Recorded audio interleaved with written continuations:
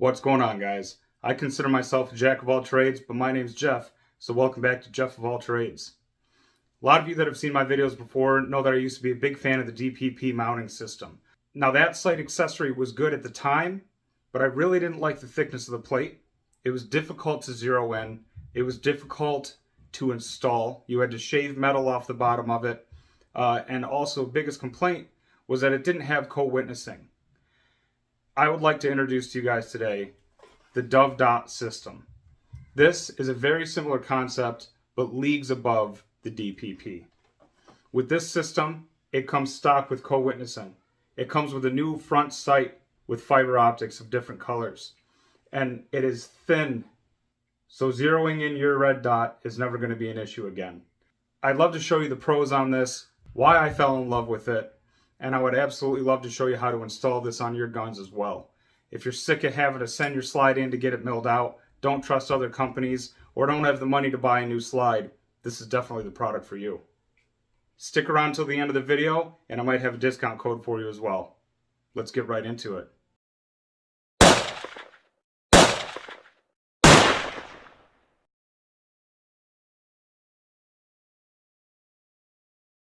Alright, so let's get right into it. First thing I want to do, clear both of these guns before handling them. As you can see, no magazine in that. Go ahead and clear it. Nothing in the chamber. 17, no magazine. Also nothing in this chamber. So now that that's done, let's get right into talking about these different mounts we have here. This is the previous mount that I had, the DPP, that I've gone away from. And there's some major reasons why, and I really don't want to talk much about this one today, but I want to talk about the DoveMounts mounting plate kit that I have for you today to review and go over with you. Now the one thing right off the bat I don't like about this DPP plate is the fitment. If I can get this to show, you can actually see light underneath the plate, in between the plate and the slide itself. Not to mention when you install the DPP, even on their website and instructions, I said it in my video, you're supposed to shave down the bottom of the Dove plate itself before installation. With the DoveMounts, you can see that there is very minimal, if any, light. Right there seems to be a little bit, but there's very minimal, if any, light in between the plate and the slide itself. And that's what you want. You want a nice snug fit. You want something that's actually fit to the gun. Now this plate that we have here today is for Glock. So this will fit on the Glock 43, the Glock 19, the Glock 17, Glock 27. Anything that has a Glock slide it will fit on, which is impressive. And I was a little leery on it before, because I thought, how are you going to fit this plate on a Glock 43, which is their compact pistol? How are you going to fit this plate on here as well as on the 17 and still hold a good profile with not much, if any, overhang? Very small amount of overhang. And then we'll put it on the 17 and you'll see how that fits as well. If we compare that to the DPP on the 17 has just as much overhang, if not a little bit more. The other thing I want to point out right off the bat is the thickness of this plate. You might think the more metal the better, but in this case, when you're going to adjust a red dot sight, you want as much play as possible to be able to adjust the sight accordingly. The more metal you have in there, and the thicker the plate, the less you're going to have for elevation. I had that problem on the 43. When I had the DPP on the 43, I found it very difficult to get the height adjusted for the red dot, to the point that I was actually maxing out a hollow sun red dot that I had on this because the plate was just too thick. I tried modifying it, shaving it down, adjusting everything that I could, and I could not get it to work. To the point of adding wedges underneath the red dot to try to get it to tilt down because I was shooting high at every shot. So that was a big inconvenience. Number two, that a lot of people were upset about, was there is no co-witnessing with this. With this, you get the plate and that's it. So If your red dot is on, that's fine. But if this goes off, you cannot use your iron sights at all. The Dove Dot took that into consideration, and with every package that you get, it actually comes with a front sight which is raised. You can see on the plate itself, this is built in co-witnessing sights. If your red dot should ever fail you, you still have iron sights to co-witness with. A fantastic addition that I haven't seen anybody else come out with that has this good of a quality. Not to mention the fiber optics. They're beautiful. In the package you do get 2 different colors, but if you want different colors, whether it's for your eyesight, whether it's for the type of shooting environment you're going to be in, you can order different fiber optics to put in there. They're super easy to change out, super easy to install, and it comes with a bunch of different color options, which are fantastic. The other thing that I wanted to go over was the ease of assembly. Now, when working with a firearm, I do recommend going to a gunsmith if you're not comfortable doing it yourself. This is a weapon, and this is something that if you carry every single day is needed to save your life and the life of others. So I do recommend going to a gunsmith if you are not comfortable doing it yourself. But with that said, this is something that you can definitely do on your own. So let's get right into that and show you how to take this DPP off and how to put our very own Dove sight onto our Glock 17. Before we get into the installation of the Dove Dot, I just wanted to take a second to mention DoveMounts.com. Go there, use my code Jeff10. Anything you buy is going to be 10% off. They have these kits available, the different fiber optic colors you can get, as well as a Swamp Fox red dot sight and some Shield red dot sights that you can get. It's fantastic red dots for the price. They're affordable, they're reliable, they hold zero, and they have quite an amazing guarantee from the company. Go ahead and check out DoveMounts.com and make sure you use the code Jeff10 for 10% off anything there. Without any further ado, let's get into the installation of the Dove Dot mounting system. First things first, let's go over what's in the box here. So this is the box. On the back you can see what it's compatible with, whether it be the Glock, SIG, Smith & Wesson Shield, or the Shield Easy. So let's go ahead and open this up.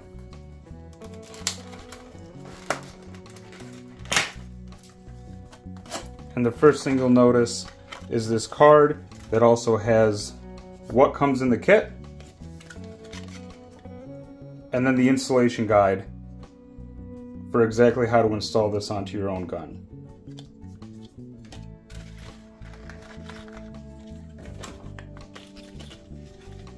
Put that aside.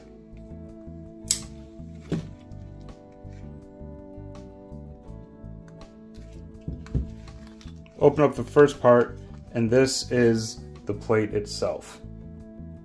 Great quality, great machining on it.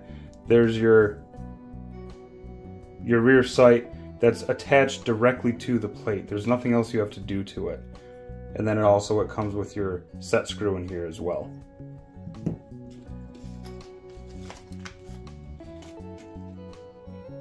In the second half of the package,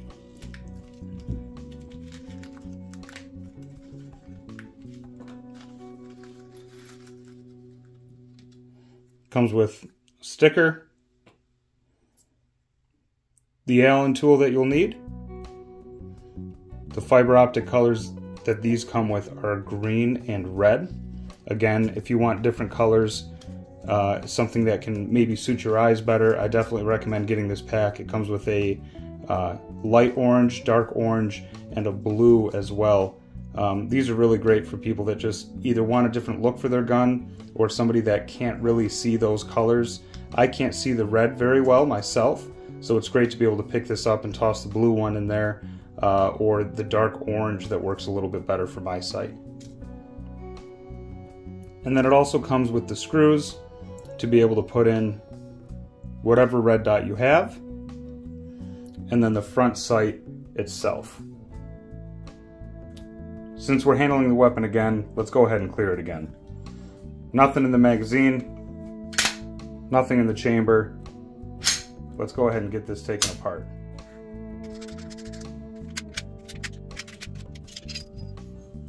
Once you have the slide off, First thing we're going to do is go ahead and take the red dot off of this mount. Now you can skip this part if you need to. I'll have the times down below.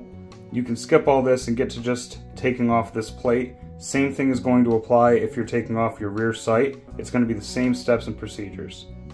So the first thing we want to do is go ahead and remove this red dot sight.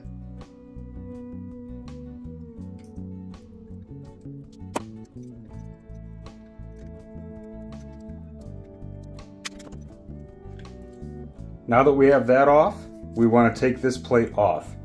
Now again, if you're removing your rear sight, this is going to be the same steps as if you're removing this plate. There's a dovetail plate in the back here. This is on a Smith & Wesson Shield, but this is where your rear sight goes. It slides in here, and that's your rear sight. So all you're doing is removing that rear sight. You can see that cutout, and inserting the dove dot mounting plate so you can put a red dot on there. As you can see, this one also is not MOS ready. I'm getting ready to put a dove dot on this as well. So all you're going to do is remove this plate or your rear sight to be able to install the dove dot. With this one in particular, I have 2 set screws. I'm going to go ahead and remove these to get this off so I can put the dove dot back on.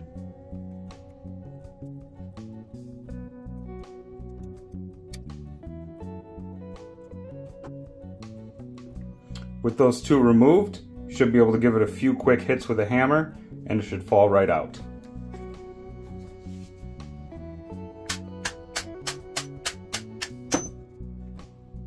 Just like that, the old plate is off, and we're ready to put on the dove dot mounting plate kit. Now if you were to remove your rear sight, Dove also sells this kit for installation. All this is a punch that's the perfect size to be able to put on that rear sight and hit it with a hammer, and that sight will fall out the same way that that plate did. So I recommend getting one of these kits to assist you in getting that sight out. It also comes with some blue Loctite that we'll get into in a little bit, and how you're supposed to apply that as well. Now let's go ahead and take the slide off so we can get this front sight out and get ready to put the new front sight mount on with the fiber optics. So if you've never taken a front sight out before on a Glock, it's very simple. I recommend getting the sight removal tool. If you can get it off of Amazon for just a few dollars. And it looks like this. It's got a small profile so it can fit into this right there. If I can get it to focus on that. All you're going to do is unscrew this screw here using this tool, and that front sight will fall right out.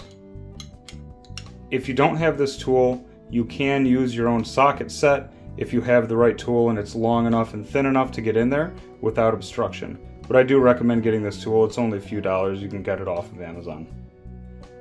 So go ahead and grab that. Put it to the side. Then if you flip it over, this will come right out. And that's all there is to it. Now we're ready for the installation of the dove dot system.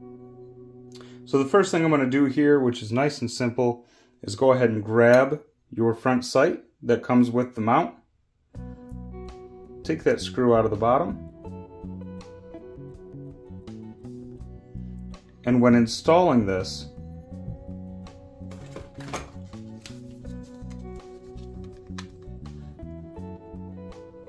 you'll notice the location where this is going to go into the gun. You can see that it's at the furthest point forward.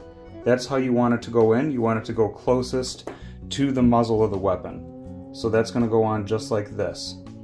You can also notice on the back of this sight, there's a slight angle to it. You want that to be towards the rear of the weapon. Mount in the front. Go ahead and square it up. Flip it over. It'll line up with that hole nicely.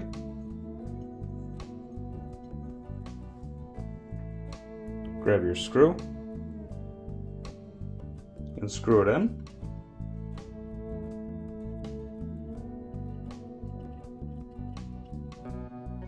Go ahead and tighten it down, but you don't want to over tighten it. You saw how small this little screw is. You don't want to over tighten it. It can easily strip those threads out. So I do recommend a little bit of Loctite. Once that's in, your front sight's all set. You should be squared and good to go. Before getting into the fiber optic for this, let's go ahead and put that rear sight in just to show you how easy it is. So this is your rear mounting plate. This one, of course, is made specifically for the Glock platform. Go ahead and use the Allen wrench that was included and unscrew that set screw.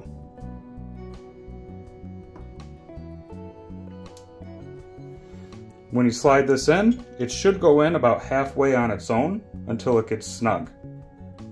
Now when using the other one, you had to shave down the metal to make it fit and really bash it with a hammer.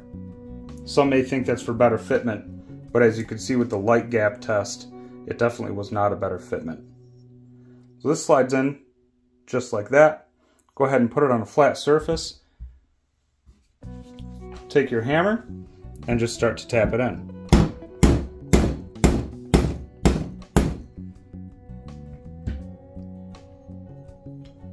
Needs a little bit more.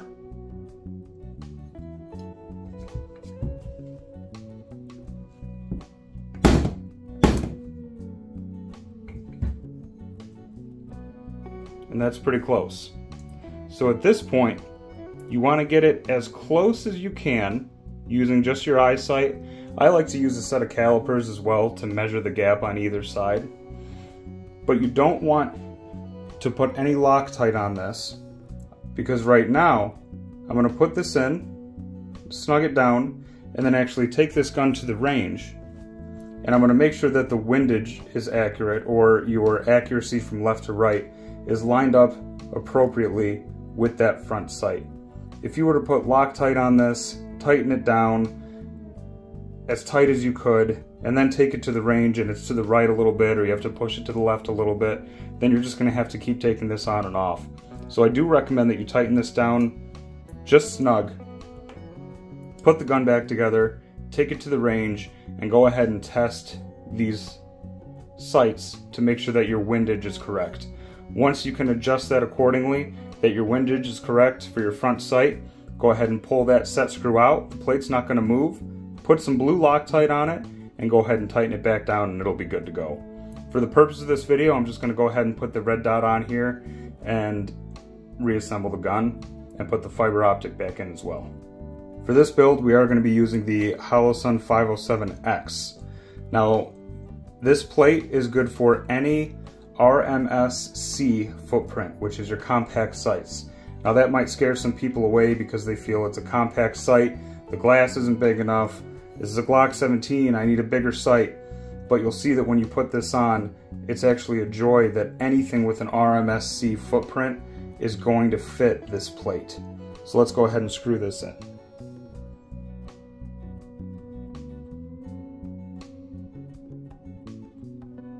Now again, I would typically use Loctite to put this on to make sure that nothing moves around, but because I still have to sight in the iron sights themselves, I'm just going to tighten these in without any, and then once everything is set and good to go, I will remove them, put Loctite on that set screw, and then I will also put Loctite on these screws as well.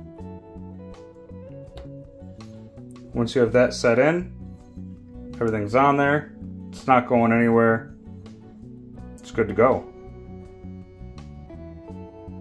Now let's go ahead and put that fiber optic in. I have the yellow on my 43, so for this one, I'm going to go ahead and put the red in. Now on this, you'll see two holes on each side. This fiber optic will slide perfectly into both of those holes, just like that, and it'll be very loose as it's supposed to be. At this point, you need a lighter, a razor blade, or scissors. I recommend a razor blade personally. So go ahead and grab your lighter.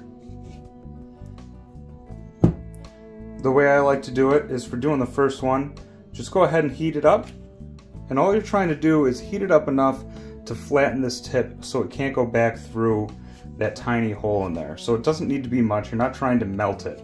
You're just trying to soften it up, just like that.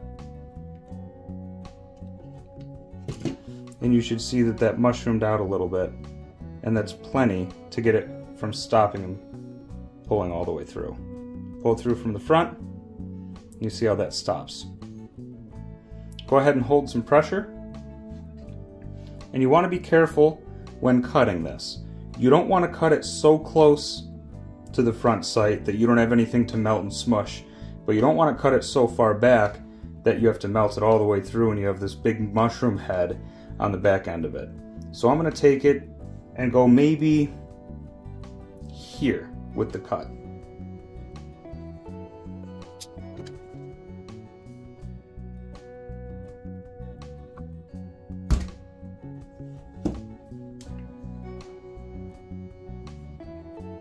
Once that's cut off, you can see that there's enough here that when I light it, I'll be able to melt it up, and that'll secure it nicely. So all I'm going to do is melt it and then just kind of push the lighter into it to smush it to where it's supposed to be.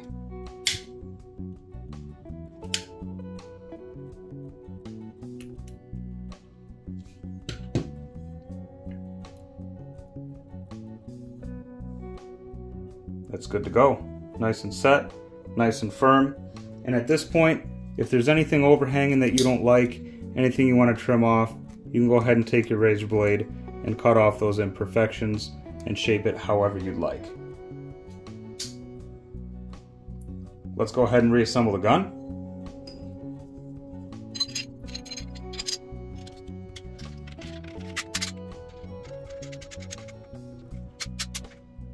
And there you have it. Looks beautiful. In my opinion, leagues above what that other one was. We'll get this to the range, we'll get the windage sighted in on this, put some Loctite on everything, and we'll be good to go. And there you have it. The installation and a whole lot of benefits to the Dove Dot mounting system from DoveMounts.com. This is an amazing opportunity to be able to work with somebody who comes up with a product like this that is really consumer based. Not a lot of people care about the customer anymore. Not a lot of people care about the product they're putting out, but this was in production for a long time, and I feel honored that they reached out to me to help review that product and to take it into my own hands to make sure it was as good of a product as they said that it was. Now, like I said before, they reached out to me and told me to test this thing before I even made a YouTube video about it, and I did. I'm not the type of person to just take a product and put it on my YouTube channel unless I put my own name on it. And this, I would definitely put my own name on. I've never been a fan of cutting the slide. I've never been a fan of sending it off and hoping it comes back correct. If it's an 1/8 of an inch incorrect or a 1/16 of an inch, your entire slide is ruined. You have to buy a new one. There are trustworthy companies out there, but for the money and the lack of trust that I have, that's not the way to go for me. With this mounting kit, you no longer have to wonder. If you don't like it, take it off, put your iron sights back on, and you're back to stock anyway. But having the option to do this and to put a nice red dot sight on any of the guns that you have, new or old, is a great benefit. I appreciate you watching this video. Leave a comment down below and let me know, is anything missing? Do you like this better than the DPP? And let me know your thoughts on it. If you pick one up, make sure you go to DoveMounts.com and use my code Jeff10 for 10% off of your order. Thank you for watching this video. As always, be safe, and I'll see you in the next one.